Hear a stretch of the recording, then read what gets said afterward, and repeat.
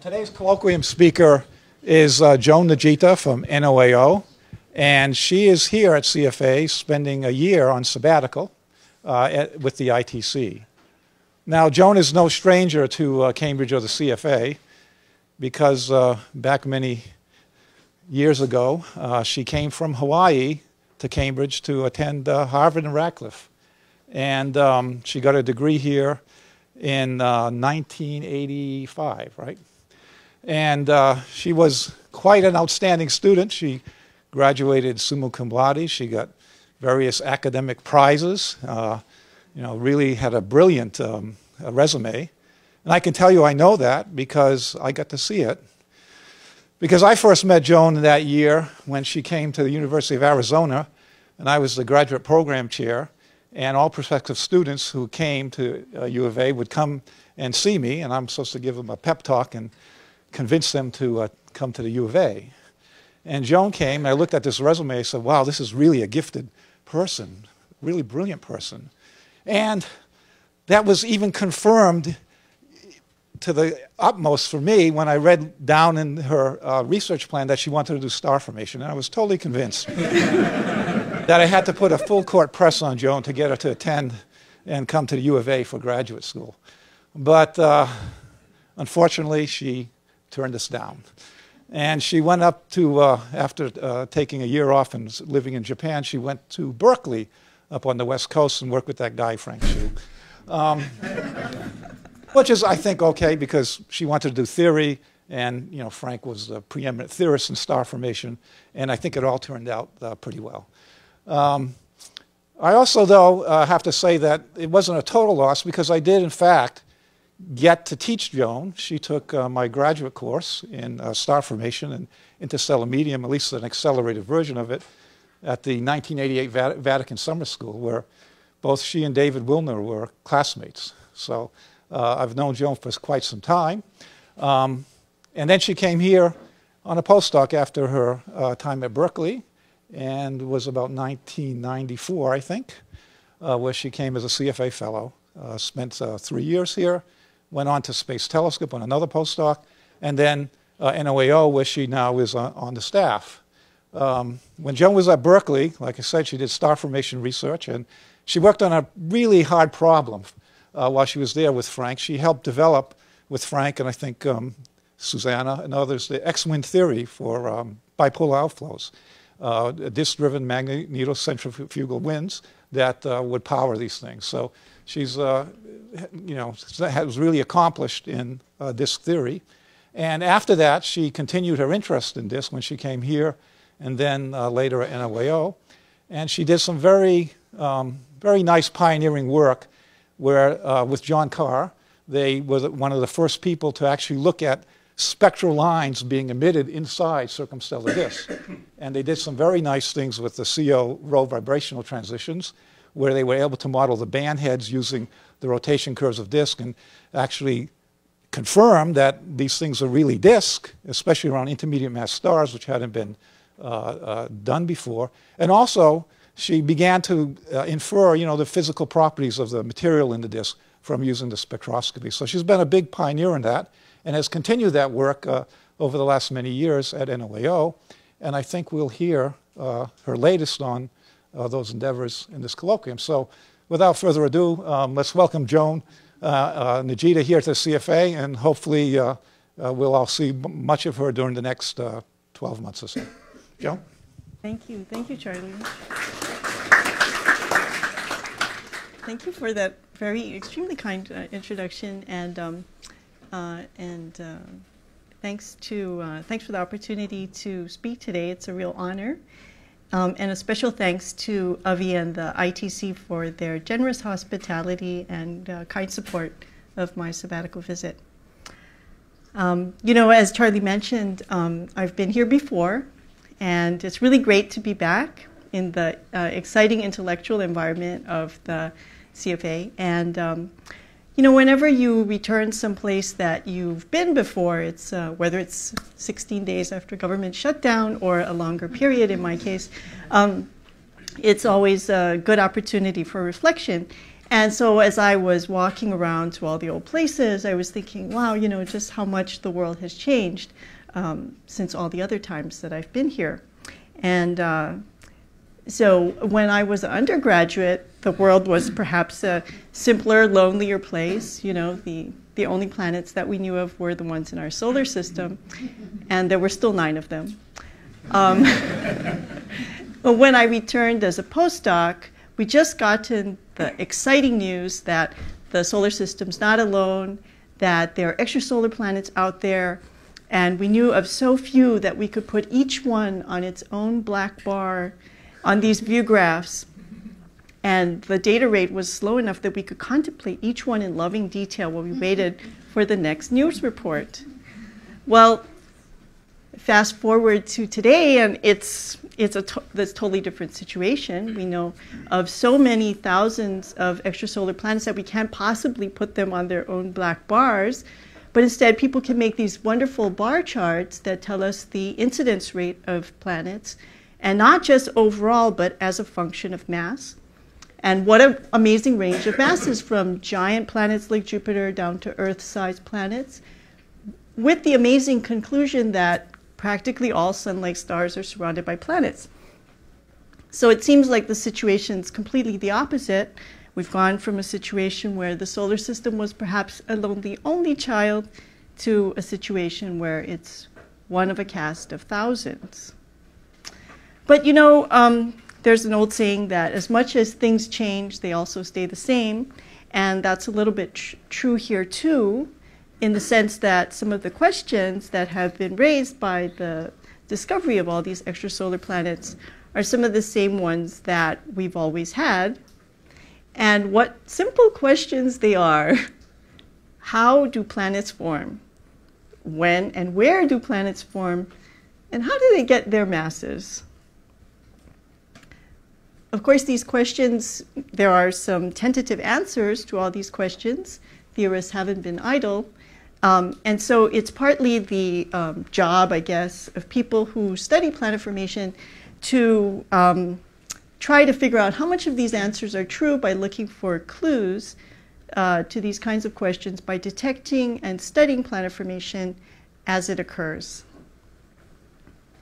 So what is this picture that we're trying to test? Well, it's the familiar story of core accretion. And just to give a quick review of that, the story goes like this. The story of planet formations through core accretion starts in molecular clouds, which are clumpy and they have some angular momentum. So when the material collapses, it makes a circumstellar disk, which is filled with gas and dust. And the material in the disk swirls around from the outer disk to the inner disk, eventually hoping to accrete onto the central star. But while it's spiraling in, a magical transformation can occur. So the solids in the disk, the micron-sized dust, gradually settles and hits other grains and sticks and grows eventually into meter-sized objects, which collide and grow, eventually making kilometer-sized planetesimals, which collide and grow, eventually making Mars-sized protoplanets. And if they collide and grow fast enough to make a 5 to 10 Earth mass core, at a time when the disk still has a lot of gas around, then it can accrete a gaseous envelope and make a giant planet. Otherwise, we end up with a terrestrial planet. Soon after the material that didn't go into making the star and the planets is swept away, we end up with a finished planetary system. Ta-da! So that's a great story. And we really like it. We've always really liked it. One of the reasons is because it provides a good way to understand why there are terrestrial and giant planets in our solar system. This picture also provides a good way to understand why there are terrestrial and sized and giant planets around other stars. And because this picture gives a special role for the solids in the disk, they get the whole process going. The more solids you have, the faster the process will grow and the more successful you will be. This kind of a picture gives a natural way to understand why giant planets are more prevalent around stars with higher metallicity. So there are many ways, there are many reasons why this is an attractive picture, but perhaps you could see from my story that there are a couple of things that we should try to check out in this picture to make sure that it's true. And so two of the topics, so I wanted to talk about two topics today. The first, one about a very early phase of planet formation, planetesimal formation, and one about a later phase. So in planetesimal formation, as you can kind of see from the core accretion picture, planetesimals are kind of like the hallmark of core accretion. They're really important to make how the process works. The solids are important in getting core accretion going. So these are the supposed building blocks of planets in core accretion, yet we really don't know anything about them. We don't know very much about that phase of evolution. So let's see if we can get a few insights in that. Then I wanted to talk about how we might be able to study giant planet formation as it occurs, because if we can detect giant planets as they're forming, that gives us a pretty direct information about how they form and some of their properties, like how they get, how big are they to start, and how do they get their masses. So as Charlie mentioned, I love to study the gas in disks, so I wanted to use that as a tool to address these kinds of questions. And so here's a little diagram of some of the diagnostics that we have to study gaseous disks, looking at what radii they probe as a function of distance from the star. So going from like 1/10 of an AU to 1 AU to 10 AU. So when I was a postdoc, this diagram was very sad, for me anyway. We could probe the disk at large radii using wonderful diagnostics in the millimeter. And we had just discovered diagnostics that could probe the disk at very small radii using simple molecules like CO and OH. But the main part of the planet formation region was basically unprobed. We didn't have diagnostics of that region. So luckily, in the meantime, we've been able to locate some diagnostics that can do that job through use of the wonderful Spitzer Space Telescope. So I want to illustrate a couple things that we can do with those data, and then go on to point out some new insights that we can get from studying some of these old diagnostics. So when Spitzer looks at a young star with a potentially planet-forming disk, this is what it looks like. So here we have flux density plotted as a function of wavelength, going from 10 microns to 35 microns. And this little blip down here is the long wavelength end of the silicate emission. And you can see that the mid-infrared spectrum of T Tauri stars, of disks, are extremely rich in molecules. So most of these features are water. The ones that marked by diamonds are OH, and there are other OH lines that extend into the short wavelength region. And over here in the 13 to 15 micron region are vibrational bands of simple organics like acetylene and HCN, and also carbon dioxide.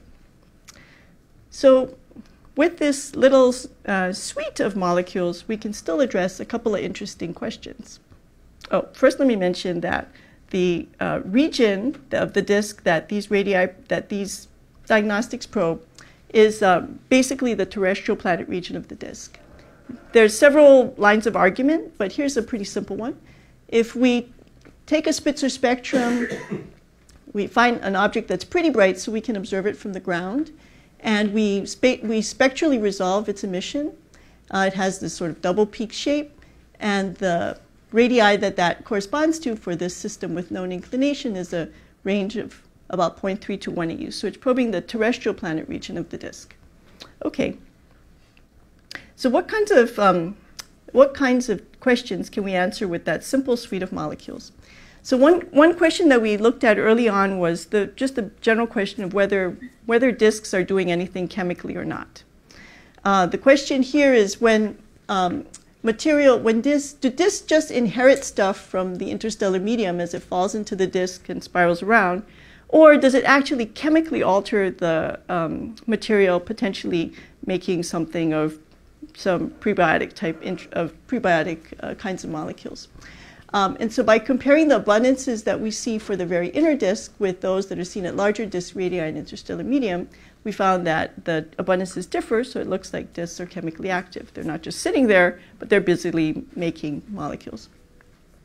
Another question you could ask is, whether disks would be able to preserve those molecules that it's busy creating. Because when the material spirals in from the outer disk and eventually gets to the inner disk and crashes onto the central star, it generates a large amount of ultraviolet radiation. That ultraviolet radiation will shine back on the disk, and because the disk is potentially making planets, so the grains are growing into larger objects, the grain growth reduces the opacity of the disk to those UV photons, potentially allowing the UV to shine into the disk midplane and destroy all those molecules we would like to see. But it turns out that that's not what happens, because the amount of water that's present in the disk atmosphere is enough to provide really good molecular shielding. So water is a very good, turns out, very good UV opacity source. And so it is able to shield the disk midplane from harsh UV radiation even after grain growth occurs. So the combination of these two ideas suggests that disks should be able to make interesting molecules and to preserve them. But today, I wanted to use those same set of diagnostics to look at another question about planetesimal formation. So as we were discussing, these planetesimals are hallmarks of the core accretion picture. They're the building blocks of planets, and yet we don't know very much about them. They're basically an observational mystery. Well, it turns out that they're also a theoretical mystery. And there's a really nice annual reviews article that describes how stumped theorists are about how to make a planetesimal. But that's okay. We shouldn't worry too much, because we still believe in planetesimals because we have our planetesimal lore to fall back on. So what's our planetesimal lore? They're the building blocks of planets. They're the building blocks of planets, say, in the giant planet region, where they will be icy, like comets.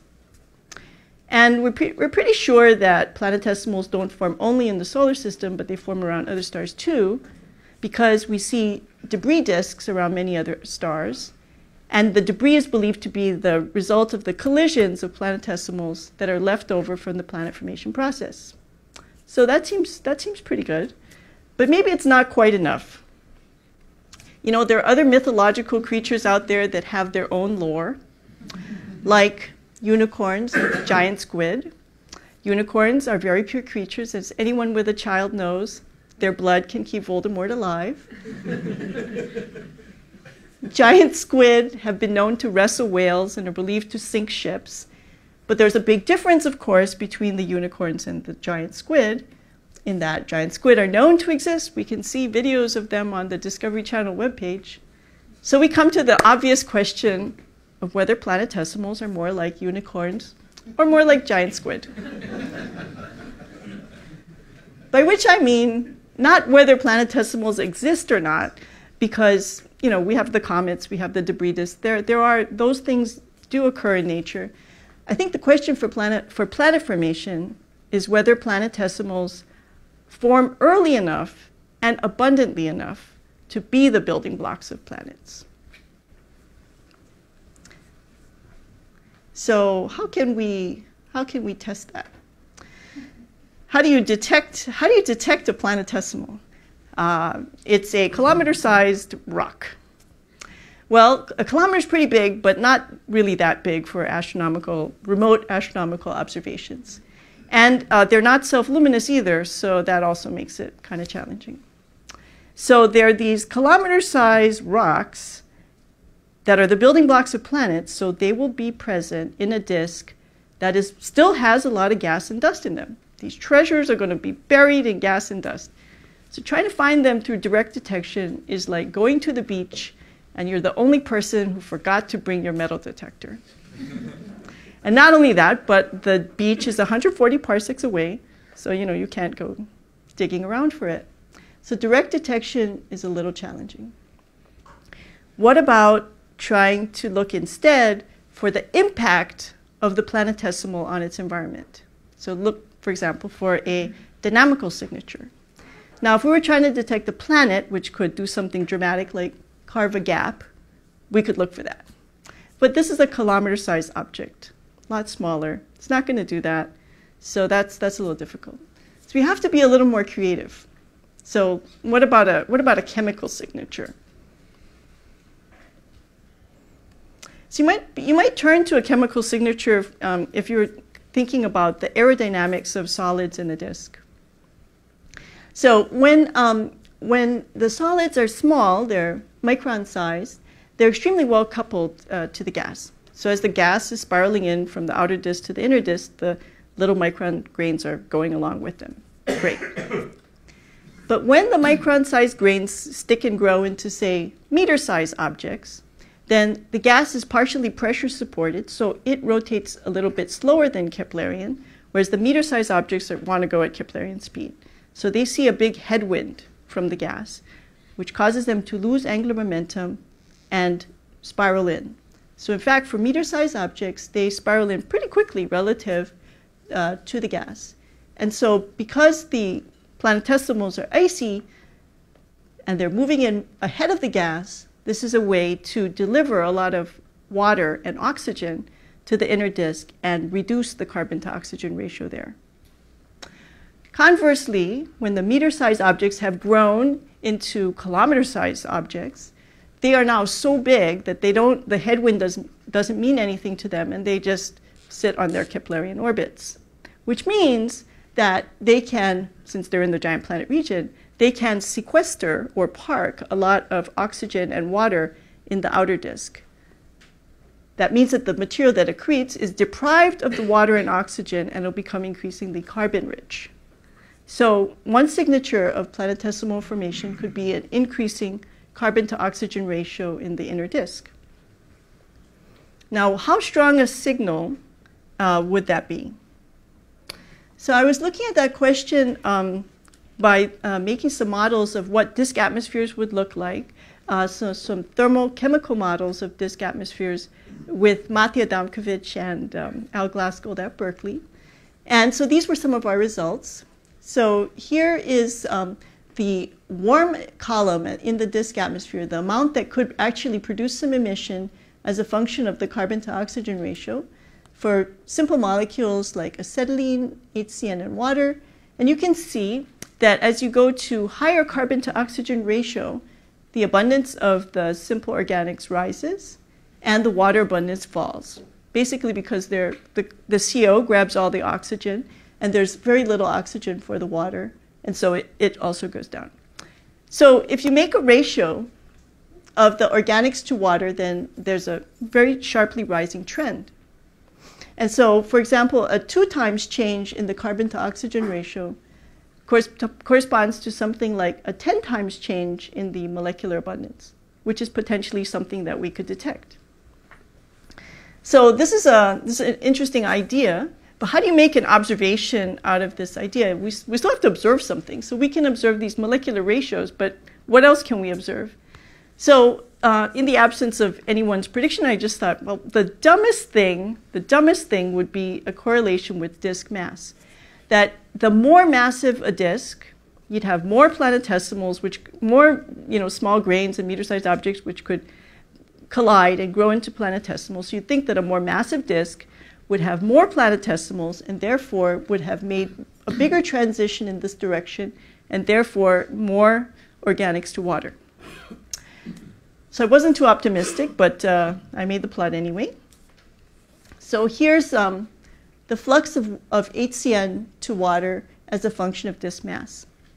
And it's actually correlated pretty strongly, which I was very surprised about because there's so many things that can affect these diagnostics that we see. Things like UV and X-ray radiation, grain growth, accretion heating, turbulent mixing, etc., in addition to planetesimal formation. So it's somewhat surprising. But it's a very strong correlation. If you try to take the fluxes and abundances of molecules and correlate them with other things, you don't get anything. But here's something that actually looks like a very strong correlation. What is it telling us? Well, so I think it's supposed to show that there are 3 bands here. And what's plotted on the x-axis, what's on the y-axis, and this middle part. So sorry, I don't think the colors came out right. But so what does that plot mean? On the x-axis, we have disk mass, and that comes from a submillimeter measurement by Sean Andrews and Jonathan Williams. And that's probing the disk at large radii. On the y-axis is the ratio of HCN to water, which is probing what's going on in the disk in the terrestrial planet region over here. But really, both of them are telling us something about this middle region, which is the region we want to know about, the giant planet region. So my interpretation of the plot is that in the giant planet region, when you have a disk that is more massive, it creates more planetesimals, which has a bigger impact on the carbon to oxygen ratio in the inner disk. Now, I would like to measure the disk mass of this region directly in order to make that connection, but of course I can't, because this is the region that's actually undergone a lot of evolution, so I don't know what it used to be like. However, I could turn to the larger disk radii, which could be, because it evolves more slowly, could provide a fossil record of what this region of the disk was originally like. So that's why I think there's a relation between those two. But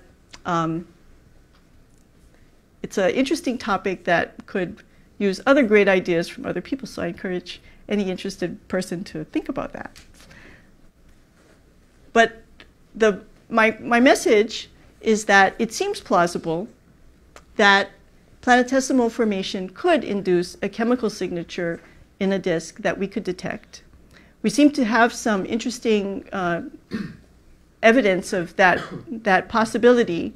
And it's a very simple prediction that it affects the carbon to oxygen ratio of the inner disk. So this makes some very simple predictions, I think, for what other correlations one would expect to see. And it would be, since I just wove my hands around to make this interpretation, some real theory about what is the impact of planetesimal formation on the inner disk would be a good way to test this out further.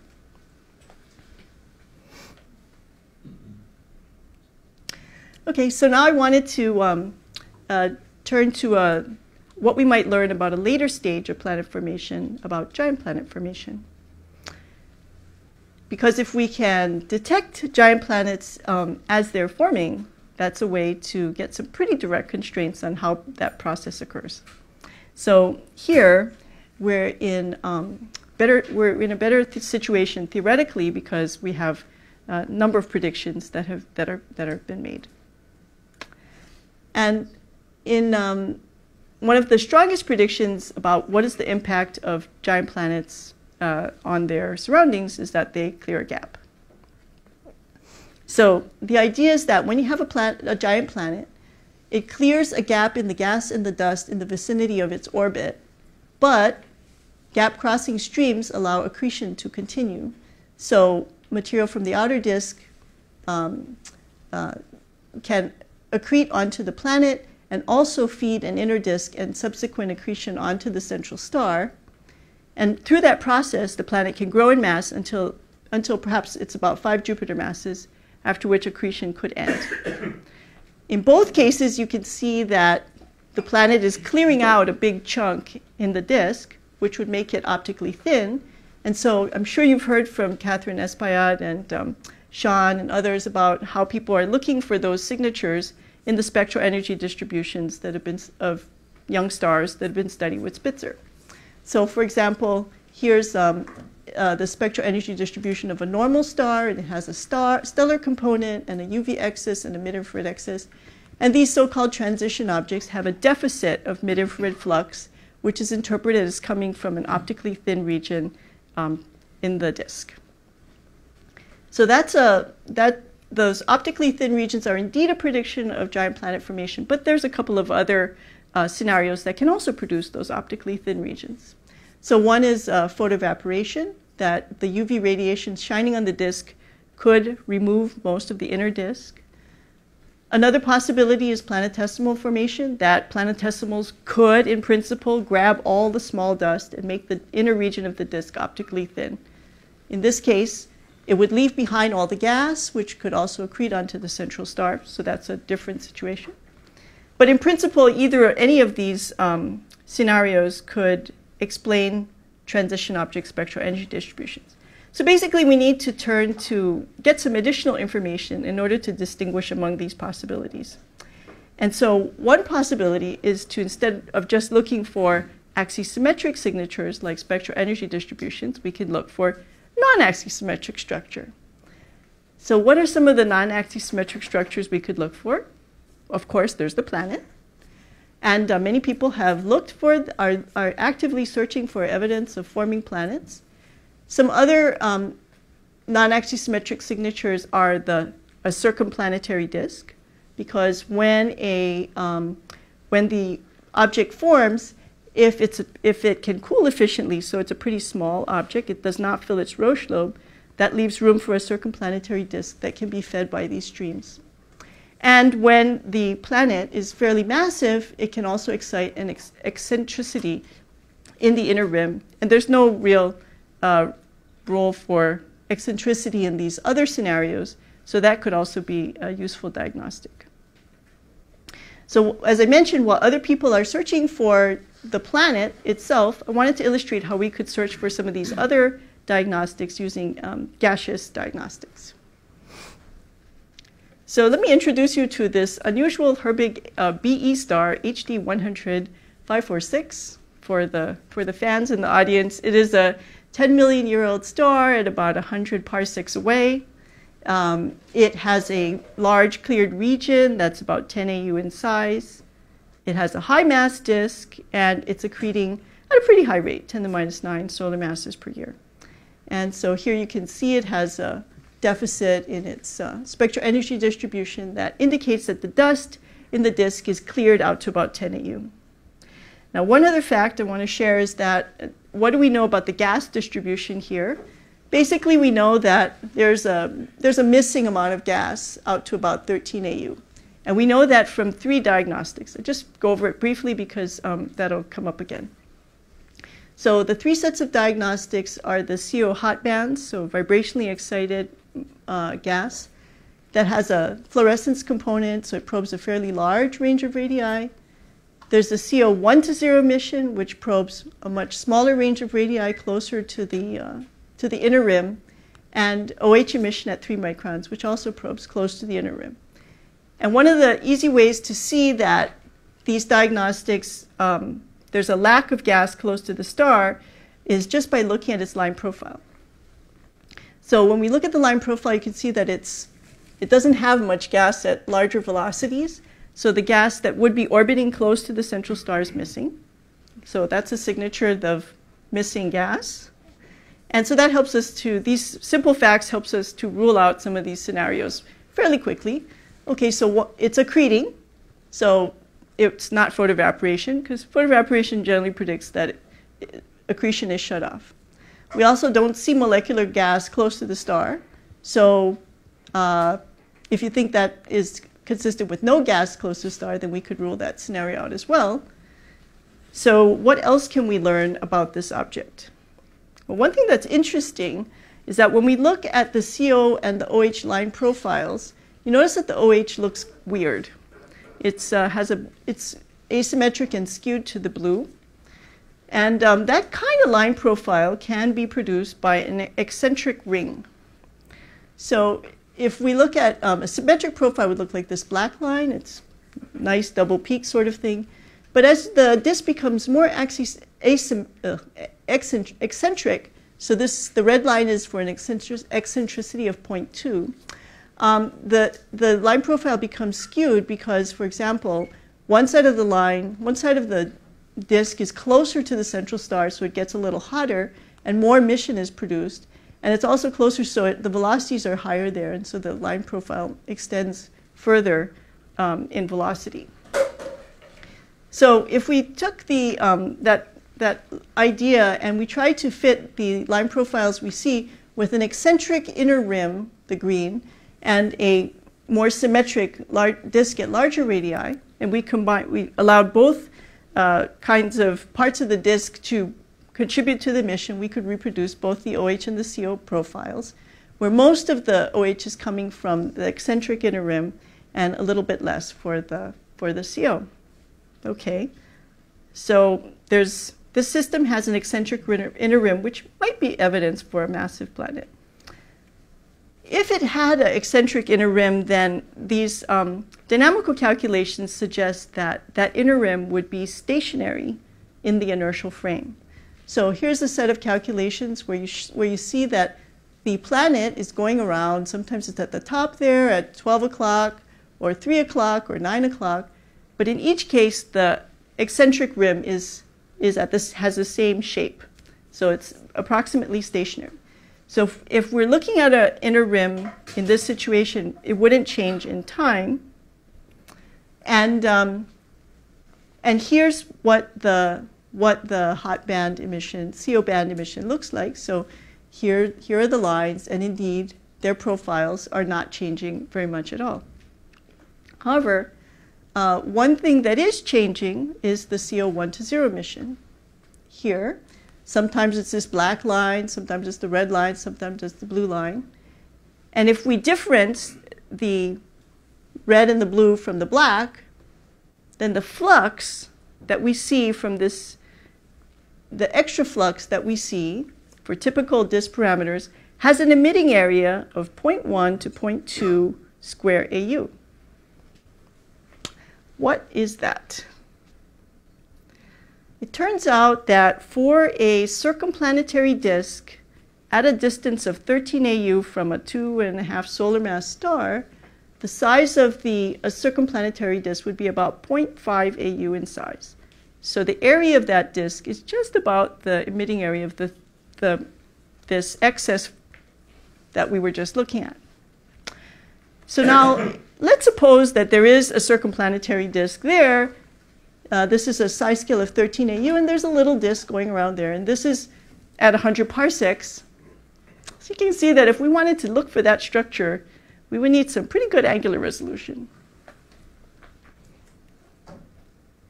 So that's where we could try this technique of spectroscopy. Spectroscopy is a technique you can use when you have high-resolution spectroscopy with high signal-to-noise. And it makes use of our ability to centroid to higher accuracy than we can spatially resolve. And it's useful for simple velocity fields. So for example, suppose I have a simple velocity field like a circumstellar disk, and I put the slit on the major axis, and I take one velocity channel, say it's on the blue shifted side of the line, and I look for its spatial centroid, it will be at that end of the slit. If I take this red velocity channel and I look at the spatial centroid, it'll be on this end of the slit. And if I start at 0 velocity, I would be having a centroid at the middle of the slit. So this idea was introduced. The idea that you could use this technique to study was applied to Titori disks first by Klaus Pontoppidan, and it made a big impact, and everybody thought it was pretty cool, and they wanted to try it out, and so of course we did too. So here's our analysis of our data using this method. So here we have the CO hot band lines, and the slit is approximately along the major axis, and you can see that the expected signature is that to the blue you would expect an offset to one side up the slit.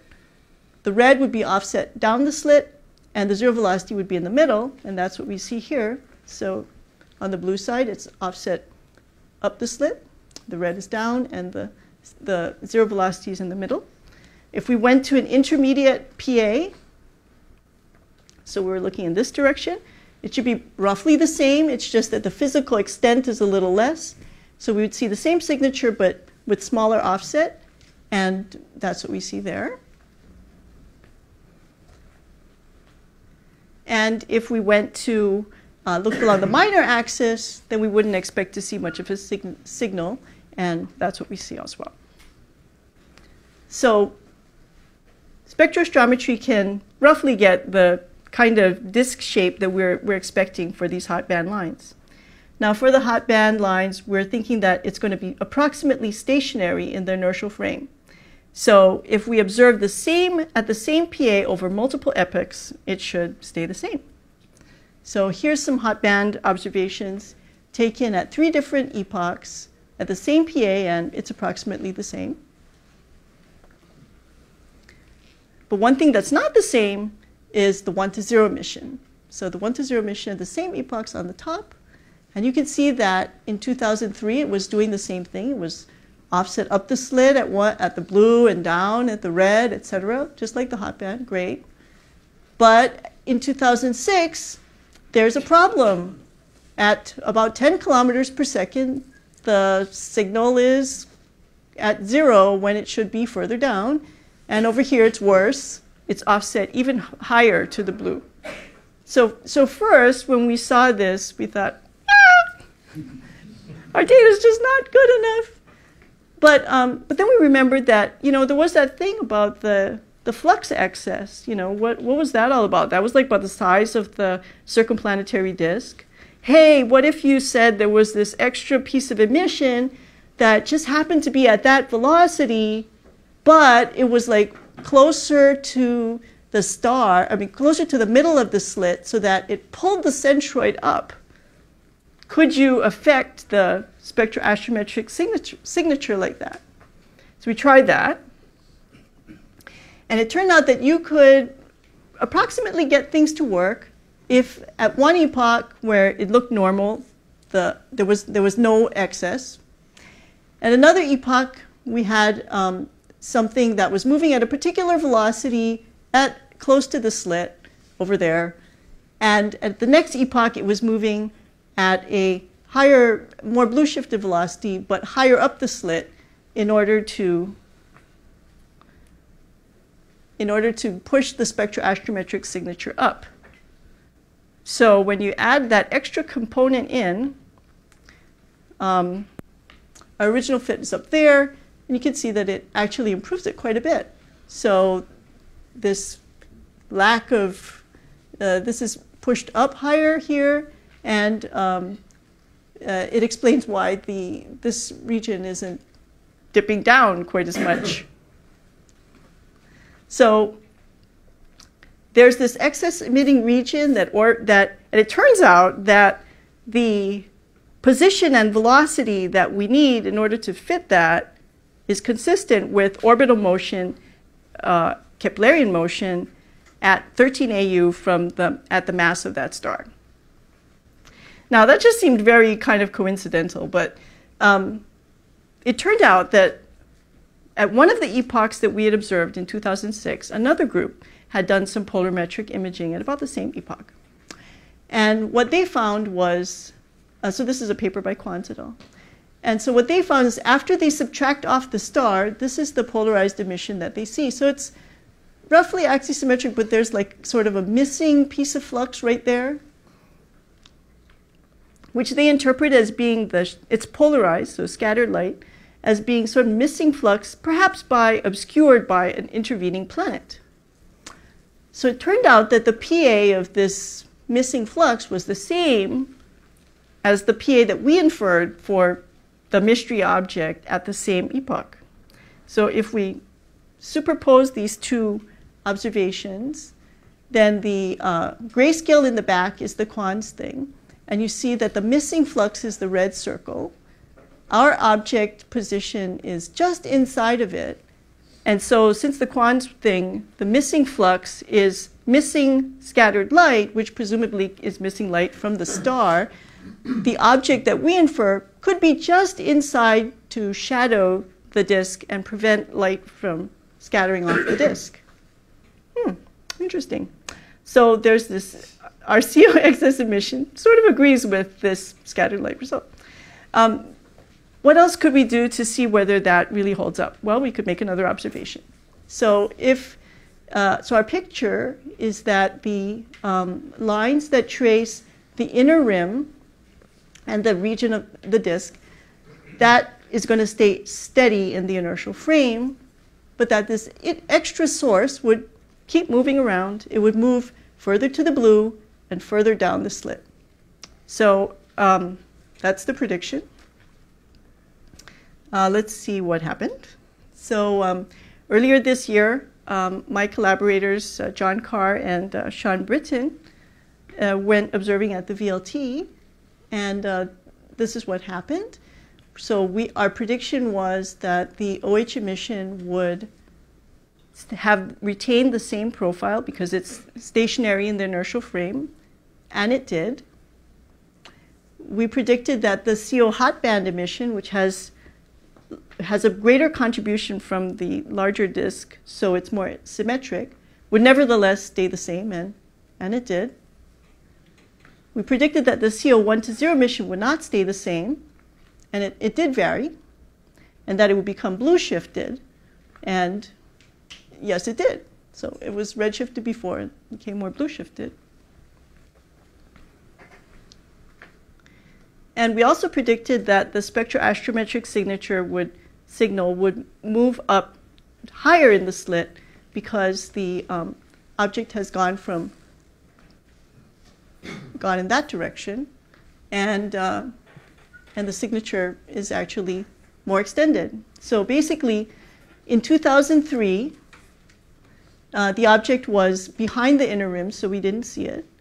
In 2006, it moved to a velocity of 6 kilometers per second, and it was centered in the slit, which is why it's sort of missing. The spectroastrometric signature doesn't go all the way down right here in the 2006 epoch.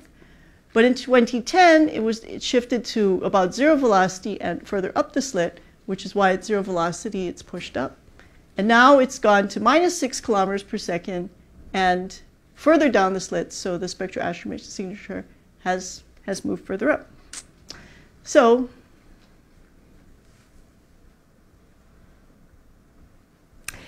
it's possible that this system harbors a massive giant planet surrounded by a circumplanetary disk that excites an eccentric inner rim. And if that's the case, what does that actually tell us about planet formation?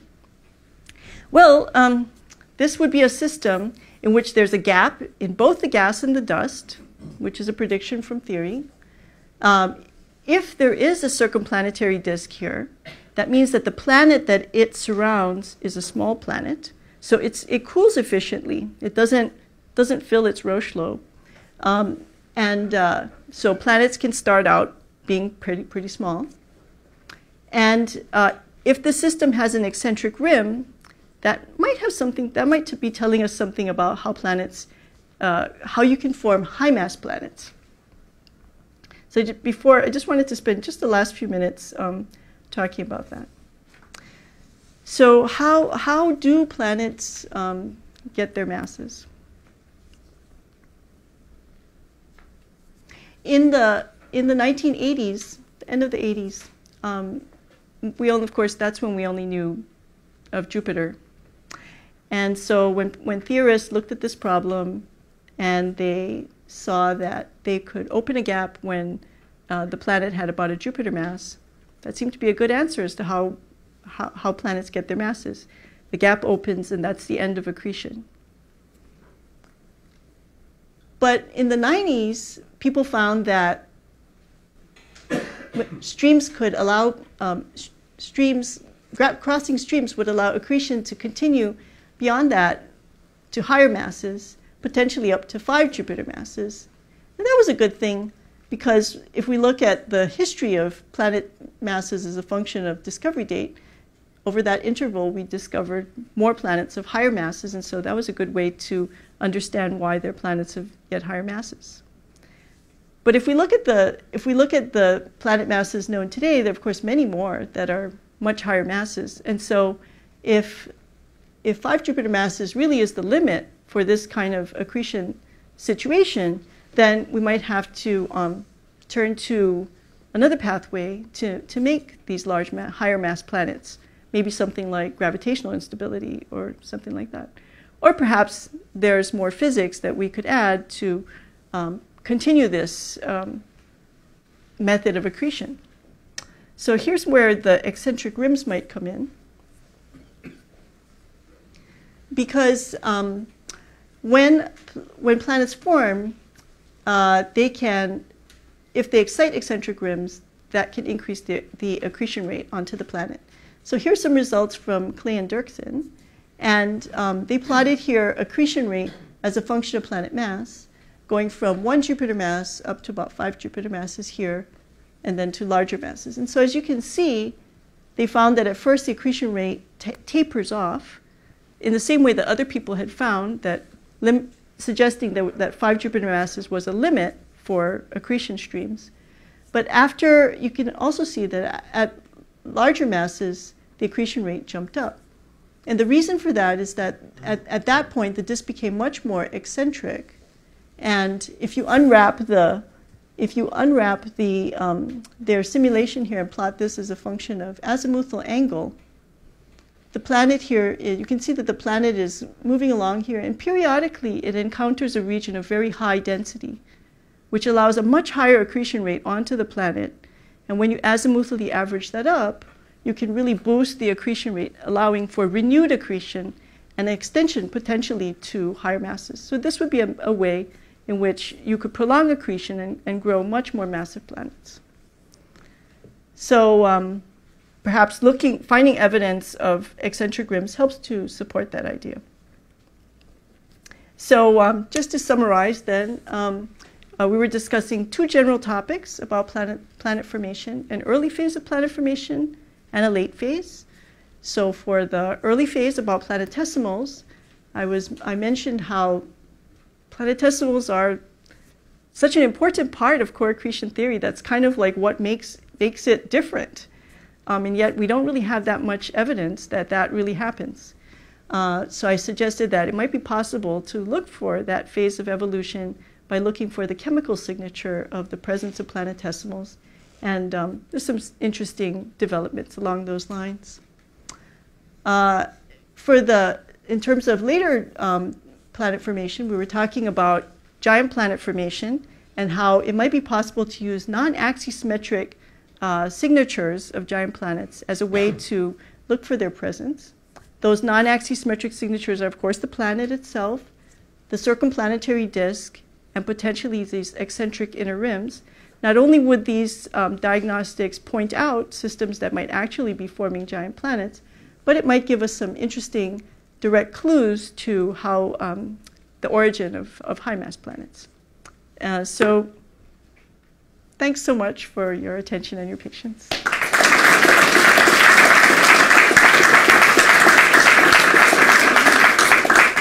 And thank you for a very clear talk, Joan. It was an excellent talk. So the floor is open for questions. So what keeps giant planet formation from going all the way to making some kind of oddball M-dwarf star that has been made by the planet formation process? I don't know what would keep it from doing that. I suppose there might be some limit to how much it could accrete in this way that we were just describing, or perhaps that there would be a more efficient way to make such a system through more of a gravitational instability kind of situation, or a traditional binary fission type, not fission, but mechanisms.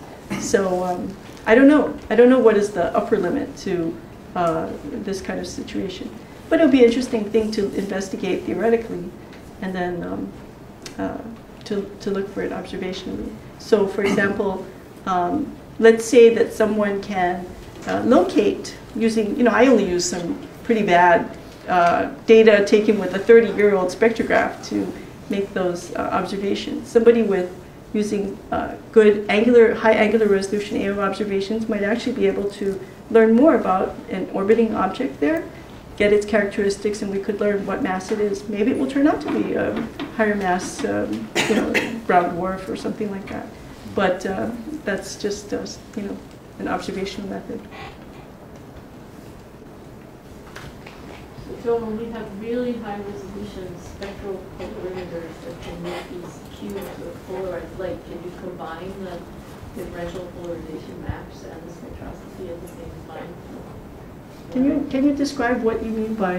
You had the PDI images. Yes. And then you had spectra of the same objects, right? Right. So what if you could have polarization, spectroscopy, and imaging all at the same time for the same object, or the same instrument, which I understand someone is building for the PLC.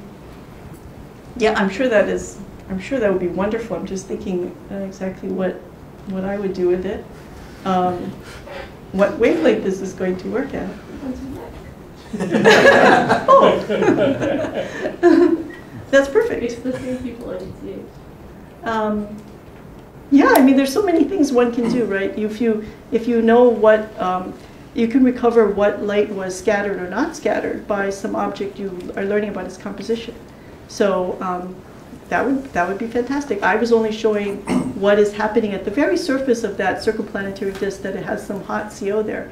But I think people would like to know what else is there, what kind of mineralogy does it have, et cetera, and about the central object itself as well. So, yep, sure.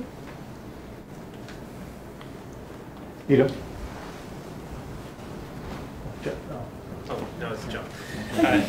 So, are there any constraints you can put on the mass of the companion based on the eccentricity of the inner disk, or that disk? Well, when you look at the results from Clay and Dirksen, for example, you know, those kinds of simulations, there's so many parameters that go into the simulation. So it would depend on exactly how you decided to, you know, what alpha you chose and whether it was turbulent or not. But if you just go with their assumptions, then you would end up with that kind of eccentric rim with high accretion above 5 Jupiter masses. Mm-hmm. And how high it would go, they didn't really specify in their paper. So.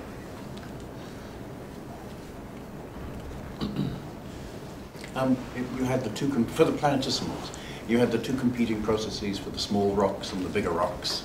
So the fact that you don't see the dragging in of the oxygen Yes. from the small rocks, does that put a limit on the lifetime that they spend, the amount of time they spend as small rocks, because they grow very quickly to planetesimals? Thank you, Martin, for embracing my idea. So Martin's pointing out how I was mentioning what would happen if everything made a planetesimal. What is the chemical implication for the inner disk? That it would be more carbon-rich. But if we went to an earlier phase of evolution where it was the meter-sized objects, then those, of course, dump more oxygen into the inner disk, and everything would be more oxygen-rich. So you could imagine if we accept that, say the Taurus T Tauri stars I was showing are in this later phase. If I went to an even earlier phase of evolution, I might be able to see a situation where things with higher disk masses had higher oxygen, abundance. So that's, and yes, if we could find those systems and date them, then yes, I think we could say, whether, does that, I'm not sure there ever is a situation where that is the dominant thing, because perhaps you never grow only meter-sized objects, you just rapidly transition to kilometer-sized objects. So that's something that could be addressed observationally. If you accept this picture, then you could look for things that are younger and see whether there's any evidence for an anticorrelation with disk mass. In the system of the potentially orbiting disk, I think you said that there was no gas in the interior, but you also said that it was accreting. So could you reconcile those? Yes. Scale? So I don't see any molecular gas, CO or OH, within 13 AU. And that's for the CO, that's a pretty tight limit because it's through fluorescence. So since it's fluorescence, if there was any cold gas that wouldn't emit easily, you'd still detect it through fluorescence, and we can rule that out. So down to pretty stringent limits, there's no molecular gas in the inner disk. Now, if you can continue the accretion through streams, then that's a way to funnel a lot of gas into the inner disk and star and not take up a lot of real estate with the gas. So potentially that is what is going on, although I think it's a completely open question. Yeah. You argue that in the early stages of planetesimal formation, the planetesimals will have this migration pattern that will enhance the organics, and you expect more of that to be happening in the more massive disks, Right. because there would be more planetesimals there. But do you expect that there would be any pre-existing difference between more massive and less massive disks in terms of the organics fraction? Because you might wonder if the more massive disks would just have, in general, more organics closer in, because maybe their potential is deeper, so they can hold those inwards. Or very naive question. Or less because of the higher radiation. Or less, just because of the higher radiation field in the more massive star. Yeah. okay. Great ideas. So on the higher mass star, for this population, they're all Taurus T-Tauri stars with a very narrow range of spectral types. So that part of it is not so important. But on the other hand, the UV radiation is more affected by the accretion rate. So we didn't find any strong trend of the ratio with accretion rate, although accretion rate does affect other diagnostics.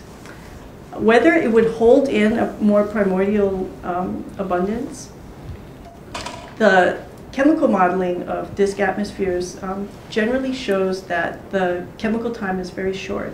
So whatever the initial abundance was typically would be wiped away through the on a short chemical time, much less than the dynamical time. So one would think that the primordial abundance doesn't have that much of a role there. That's my current answer. One last question in the back. In this disk with inner holes where you probably accrete through streams, what would you need to see those streams? I mean, you said there's no CO gas, but yes. What would you need to see this stuff which is flowing in Well, between there, if it exists? But if the streams have dust in them, then perhaps Alyssa's magical instrument could detect. Sphere, yes, I've heard of that.